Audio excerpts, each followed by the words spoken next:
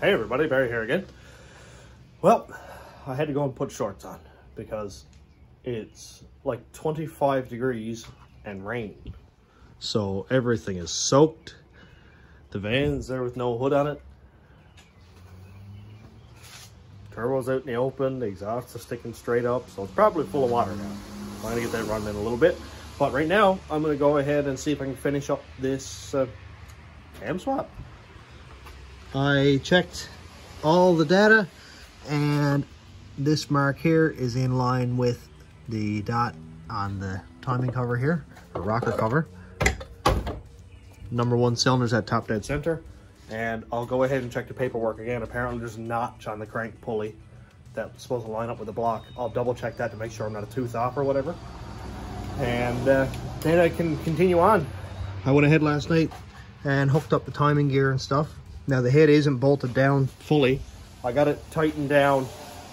All the bolts are down flush, put a little bit of a turn on them, and then went ahead and did the timing because I didn't have my torque wrench and I didn't have the torque specs here. I forgot them at the shop and I wanted to get some more stuff done.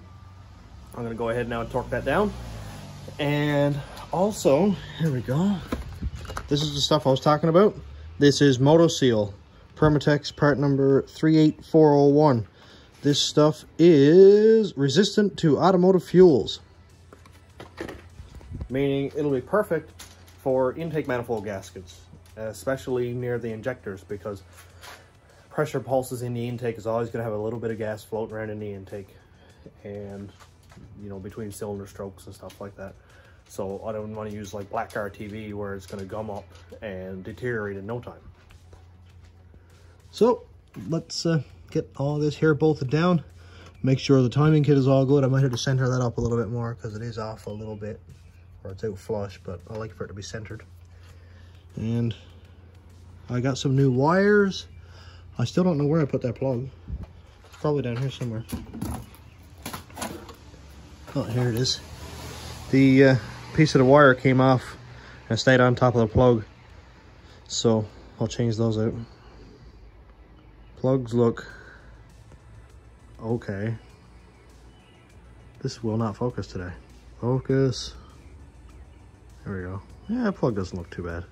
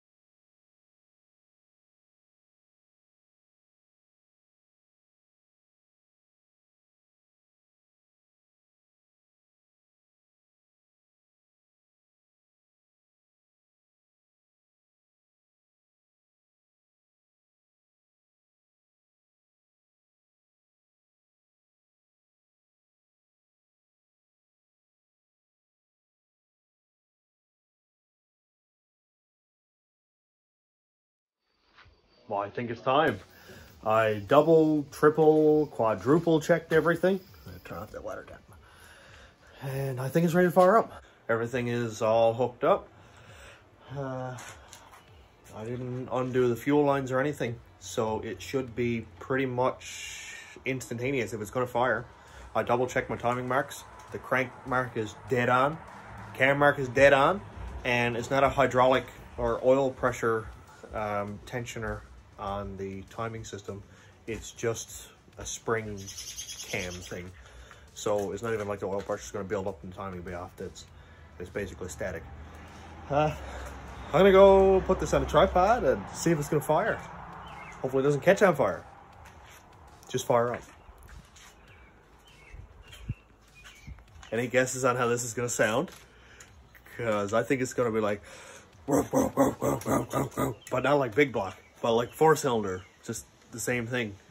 And it's only got this much exhaust on it, so I imagine it's not going to be very quiet. Put your guesses in now. Oh, this car is so hard to get into.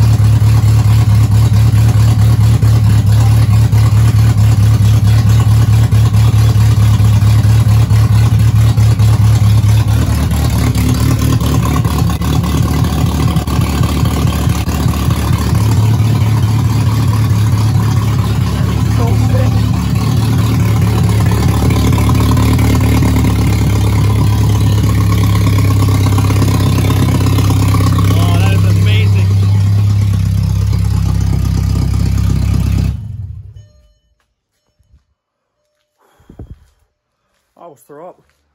That is phenomenal. Oh man, that's wicked. Well, I gotta turn the car around, so I grabbed a pillow because the seat's way too low and I'm short.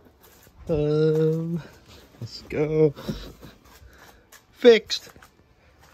I'm gonna turn this thing around so I can take the front control arms off of it.